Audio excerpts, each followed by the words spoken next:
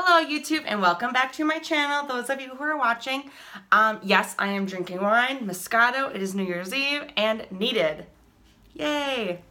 Today I just kind of want to talk to you about what I learned in 2016 and what I'm looking forward to in 2017, plus just a little talk about life.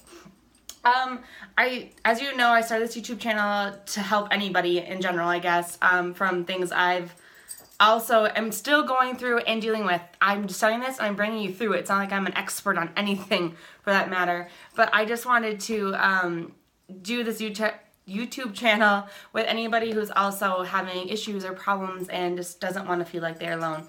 Even if I can only help one person, that is my goal. I don't need a million followers. I don't need anything. I just want other people to know they're not alone in life. So in 2016, basically the year started off pretty rough for me. I just remember being at a really low point from like January to February, and I pretty much like shut out people. And I did that mainly because I felt shut out, so I just went along with my little pity party and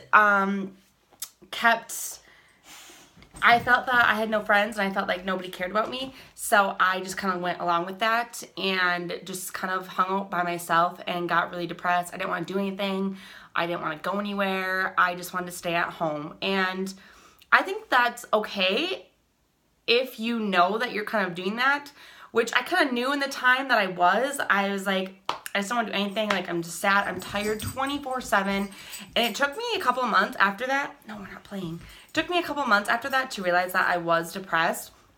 But I do have a couple of great people in my life who have always been there for me and, you know, did care about me and kind of got me back into my groove. So thank you to my best friends and Kyle, because he puts up with a lot of shit for me. So I also learned in 2016 though, I was so tired and stressed and freaking out about what everyone thought about me, and I cared how people perceived me. And a lot of people tell me that they're like, I'm surprised that you were sad. You come across as a really happy, positive person, outgoing, which, yeah, I am that way. But maybe, which is weird because I feel like everybody knows how I feel at all times, because I just kind of, my emotions are out there. I don't know how people hide their emotions. I'm really bad at that.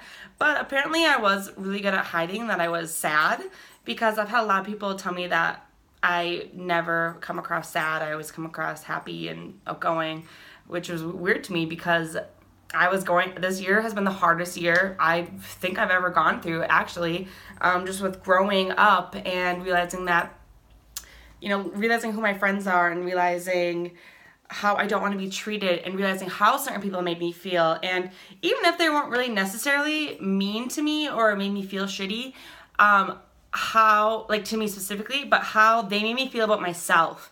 And that just brought me down, and I didn't want to do that anymore. And it was very hard to cut things and people and out of your life. And it's very hard to declutter things that you're used to. I mean, I went through and unfollowed a million people, a million people on Snapchat and Instagram and Twitter, people that I don't really need to know what they're saying. It's useless information to me. It's more time to scroll through my phone to not be in my reality life than just watching other people's stuff on their social media. And I got rid of all that, and I cut down a lot. I'm decluttering everything I don't need or use. It's just clutter. It's just it's stressing me out. So then when I get home from work or anything, I'm just like, there's so much to do. I don't want to do any of it. And that just makes you keep going down in this downward spiral. You just need to one day get up and be like, you know what? I'm done. I'm changing. I'm not doing this anymore. And you can do it. And it's awesome. Like, I just got rid of over half my closet, and I walk in my bedroom now and I'm like, oh, I feel so free when I walk into my bedroom. It's so clean, and there's not random stuff everywhere that I don't need or use, and it's awesome. I love it. So seriously, I recommend everybody declutter and get rid of stuff you don't use anymore. Also for 2016, I realized that, which I've heard a million times, but happiness is not a destination. Happiness is a mood. And I'm always like, I just want to be happy. I just want to be happy. Well, yeah, sometimes I am happy for a little bit, and then I'm like, I'm sad all the time. I'm not happy. And the happiness is just like being sad. It's not someplace that you're like, okay, once I get this, I'm gonna be happy. Like, once I finish this, I'm gonna be happy. It's not like that. There are other obstacles that are gonna come up once you accomplish A, B, C, or D. Happiness is a mood that you feel. It is not someplace that, like, I remember thinking, okay, once I finish college and I'm done working 2 jobs to get myself through, I'm gonna be happy. I'm gonna have a real big girl job, and I'm gonna be happy. And then I got my real big girl job, and I still wasn't happy. And then I'm like, okay, well, if I get this, I'm gonna be happy. Get that? I wasn't happy. It's a mood. It is not something that you're gonna achieve by getting certain things done in life. You need to just accept your life, accept your past, accept who you are. And although it's happy and hard, and I'm still very, very much working on that, you have to let go of things that are leaving you down negative, and you can get happy. You can be happy on days and then sad the next day because something sad happened to you. That is fine. And I hate when people say this, like, things could get worse. Things can get worse for you. It's always worse. Like, somebody out there has it worse than you. Okay, but guess what? That doesn't change the fact that right now in this moment, I'm sad because someone just hit my car, or for example. Like, that doesn't mean that I can't be sad about this one thing. Be sad, embrace it, be sad, and then get over it and figure out how you can be happy from there on out. You don't need to always just like, oh, someone else there has it worse than me. Because yeah, of course, everybody has it worse than somebody in some point in their life. But if you just keep saying that and you're not dealing with your real feelings, you're just going to have a blow up moment. And I think that's what was happening a lot with me, is blowing up. And I don't want to do that anymore. So I'm doing this YouTube channel. I'm being blunt, rambling, I'm being honest. This is honestly me. There's nothing to hide. I'm not editing anything. Well, I try sometimes if I like say something crazy and I need to cut it out because it's blah, blah, blah, blah. But this is me. I'm being me. I'm just trying to help people any way I can. And I'm not anyone. See, now saying that is fucked up. Saying I'm not anyone special, because I am special. I'm special. Anyways, for 2017, I'm really hoping to become a even better version of myself than I really wasn't a great person of myself this year until like the last 2 months. But I hope to become like just a better person this next coming year, and to focus on taking care of myself more. Last year, 2016, I started taking better care of myself. I mean, I lost like 20 pounds since last November, actually, 2015. So yeah, I'm taking better care of myself, but then I slipped off again. So I need to get back on track with that. And not just to be skinny and look pretty and whatever, literally just to take care of myself. To me, losing weight is not just because I want to be, smaller. I really just want to be healthier and take care of myself. Not that saying that people who are bigger don't take care of themselves, but I wasn't. My moods were causing me to eat more. Like, I was just downward spiraling, and I was just doing it to make myself feel better and not in a healthy way. So I just want to get back on track to taking care of myself, and I don't know how to word this, I guess, but I feel like taking care of yourself sometimes can be really hard when you are worried about what everyone thinks about you. And I was doing that for sure, and I wasn't happy, and I was just gaining weight because I wasn't content with myself, and food was making me feel better. Food was my outlet, which is a lot of people's problems, I think. And some people don't eat when they're feeling that way, and I'm not gonna lie, sometimes I wish that was me, but it's not. Or how people are like, oh, I'm too busy, I can't eat. I'm like, shit, I plan my busy day around when I can eat then, because I'm so busy I need to figure out where I can eat in between there. Yeah, big girl problems. But anyways, I just want to keep doing better. I want to get better at a lot of things in 2017, and I want to plan more. I want to keep decluttering my life more. get rid of things I don't need, and I just want to be a better person to my friends, to my fiance, who will be my husband in 2017, which is still so weird to me. When you are dating someone for 11 years, we just celebrated our 11-year anniversary. So when you have a boyfriend for 11 years, and then they're your fiance, and you keep saying boyfriend because fiance is like this new term, and then like to be like, he's gonna be my husband. I'm super excited about it, but it's super weird to think about because it's like, oh my God, we started dating in 7th grade. Like, whoever thought you'd be my husband? Like, or my fiance, like, it's crazy, it's weird, it's cool, but, so there's just so many good new things that are going to happen in 2017, and I'm super excited about what's going to happen, and I'm just trying to be more honest with people, and journal, and planning, and just being real, and honest, and if I don't want to do something, before, I used to be so scared of being left out that people would invite me to do things, and even if I was super tired, I would do them because I didn't want to feel left out, or I thought that people were going to talk about me if I didn't go, and I was freaking out. And this year, I started to become more of an introvert, and if I don't feel like going out or doing something with people, I just don't do it. And I'm just honest about it. I don't make up a lie, like I'm sick or whatever. Just, I'm not feeling like it. That's fine. Be honest, people. People will appreciate you more for being honest than lying about it. And if they're like, hey, I want to do this, and you're like, I don't want to do that, so I'll just stay home. That's fine if you do it, but I'm just going to stay at home. Like, I don't feel like it. There's nothing wrong with being yourself, and I'm always so jealous of those who, like, know who they are and are so set in their ways in a good way, and have their priorities figured out, and that's something I lack. And in 2017, that's something I want to grow and find, is figuring out who I am as a person, because I don't have it all together. I can sway who I am depending on like what I see, or if someone like gets me going and I can watch something, I'll be like, oh yeah, I get that. Okay, I'm for this way now. And I mean, obviously with big things, I do have my side, but I'm very swayed to go. Is that a word? Swayed?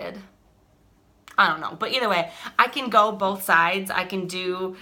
I don't know. I need to be more myself, figure who I am, and stick to it, and be okay with that. And I've said this before, but if people don't want to be your friend anymore or want to hang out with you, you don't need them. Why do you want to hang out or date or do anything with somebody who doesn't want to do something with you? To me, that blows my mind. Like, if someone doesn't want to hang out with you, why do you want to hang out with someone who doesn't want to hang out with you? Like, value and respect yourself more than that. And that's the key, guys. That's the key. I don't know what I'm talking about. I'm not a professional. I'm just ranting and rambling and just going off the handle, normal Kayla stuff. But I hope that everyone for the new year can just sit down and make a plan or a goal for what they want to accomplish and actually do it. Make little goals to get to your big goal, and declutter, which I've said a million times. I always do that. Oh. Anyways, but just figure out your life. If there's something you want to achieve, you can do it. You really can. It's going to take time. Like, I was like, I want to have a YouTube channel and be successful. And I don't have that many people who watch or subscribe, which is fine. Like, if only 10 people watch my video, 10 people watch my video. That's awesome. Cool. They probably didn't watch the whole thing because I ramble a lot, but still cool, because do what you want to do with your life. Like, you really can do anything you want to do. And I know it sounds so cliche, but it's so true. But you have to accept that you're going to fail along the way. You're going to have to accept that's not going to happen overnight. And you just need to make goals to do that. That's the problem with most people failing, is they don't make goals in order to do that kind of stuff. You got to do that. If there's something you want to do, you just got to work really hard and hope that you'll have people that will support you no matter what. And those are the people that you want to stick around. But anyways, so make a goal, accomplish it, you can do it. 2017, I feel like, is going to be a great year. 2016 was rough, very, very rough.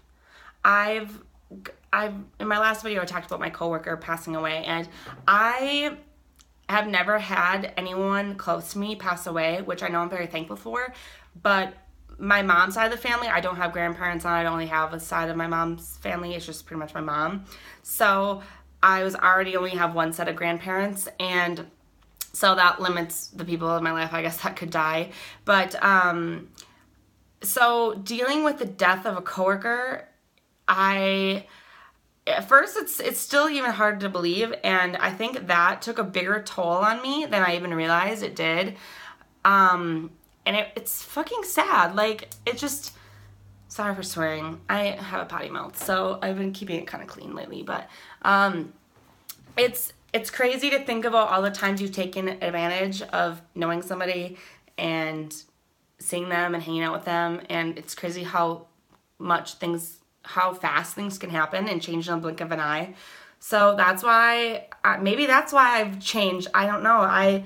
I just don't want to go through life anymore being fake and like not living my life to the fullest. Obviously there's days where I just lay on the couch all day and watch Netflix because Netflix is awesome, but that's fine. Like, do that. Be yourself. Like, quit. You don't have to make excuses for everything you do. Just do them. Live your life. Be happy.